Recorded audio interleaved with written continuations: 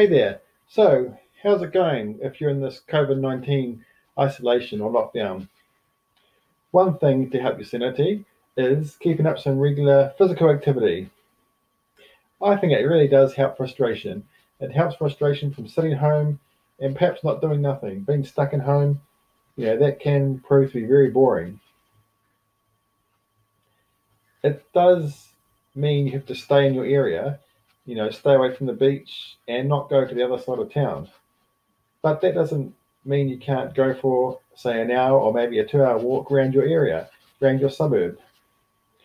I've been doing a bit of this, and I have been often seeing people doing some work in their garage or maybe in their garden. But once again, you can go for a walk as well. I also see people doing some work in their garden, pruning their hedges, weeding their gardens. So it's great to see getting some other work done that perhaps normally, if you're going to work, you wouldn't be able to get done. Going for that walk too, keeping up the physical activity or starting more physical activity helps save your sanity. And we know that exercise always helps or increases your self-esteem. So how much activity have you been doing? Have you been going for that walk? Have you been doing exercise? Remember, you do have to keep your distance from others, 2 meters.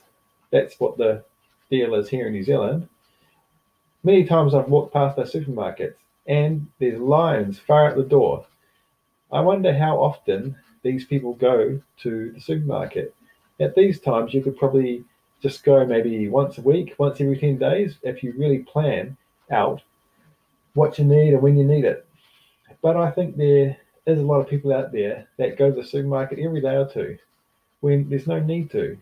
Normally when they're working, they still continue to go to the supermarket many times. Cut that down to once a week. Plan what you're going to have for your meals, things like this. This will allow you to cut your visits right down. So once again, all the best with this isolation lockdown period. I know it's frustrating, but we can't do much about it. And let's hope that, say, a month, 2 months down the track, we're in a better situation, wherever you are in the world.